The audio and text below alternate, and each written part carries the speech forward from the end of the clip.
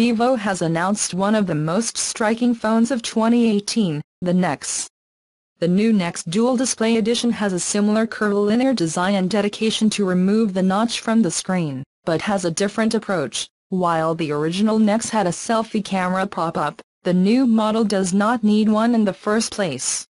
This is because, as the name suggests, there is a second full screen on the back of the phone. You can use it to frame selfies with the settings of the rear camera with an unusual ring. Vivo has opted for a 12-megapixel main camera supported by a secondary module of 2 megapixels, and there is also a third lens f/1.3 combined with a 3D module of flight time TOF. Vivo says that the 3D TOF camera adds point-to-point distance measurement and a safe facial recognition to unlock the rear screen. It can also be used for personalized embellishment, whatever that means.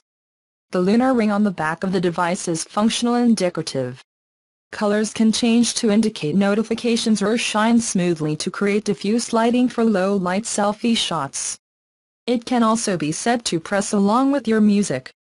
The front screen is a bit smaller and sharper than before, with 6.4 inches and 2340 x 1080, while the one on the back is a 5.5-inch 16:9 1080p screen that can be used to operate the phone normally.